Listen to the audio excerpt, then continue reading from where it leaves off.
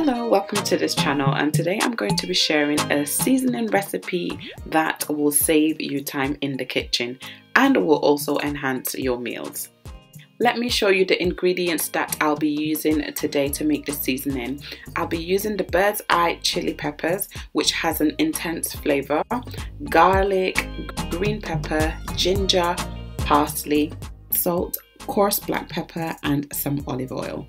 So these are the ingredients that I'll be using today to make this flavorsome seasoning for you. So the next step is to peel all your ingredients and make sure you'd give it a proper clean before we start blending.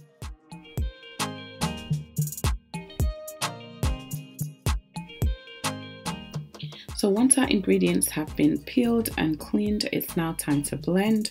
Because my blender is pretty small, I'm having to make 2 batches, but the ingredients that will be listed down in the description box below will have the ingredients that will be able to make a batch that will fill a 280 ml jar. So do make sure to check out the description box for the ingredients.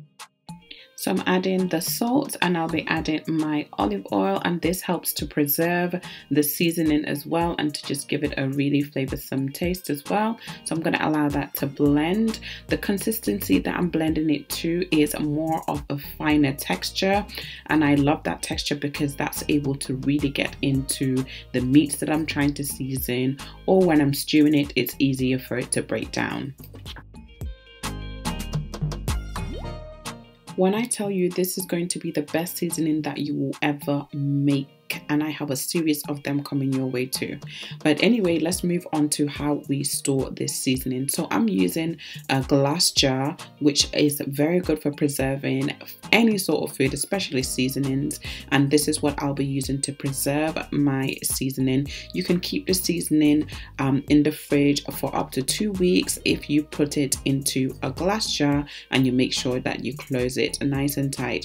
Also, let me know in the comments below if you're somebody who likes fresh seasoning or you're a dry seasoning type of girl, because I love fresh seasoning. I'm that one that will peel the garlic and the ginger just so I can get my fresh batch of seasoning, because the flavor just hits differently. That's our seasoning done. You can now store this in your fridge, like I said, for 2 weeks, and every time you need to season your meat, your chicken, your fish, or you're stewing or making a curry, all you need to do is go into that fridge, grab your jar of your seasoning and pop it into your food that you are making. I am telling you, this seasoning is about to change the whole game in your kitchen. Because prep life is bad. If you are not prepping, I don't know what else you are doing with your life. Prep. I'm about to show you how I'm going to season this chicken in no less than 5 minutes, because I need to clean the chicken first. But because of this, all I need to do is take a spoonful, poop. I do this, just season it, and I'm done. I put it in the fridge, leave it overnight for it to season, and with the ingredients that are in this seasoning, it is bound to pack a what? It is bound to pack a punch, you know? But I'm about to show you how we season this right now. Next clip.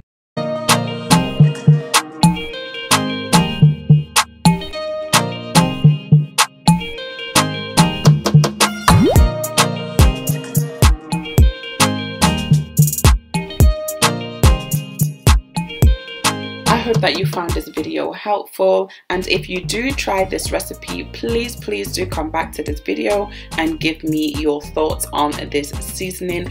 Thank you for watching, and if you want to see more videos from me, do remember to hit that subscribe button and hit that notification bell so that you don't miss any upcoming videos from me.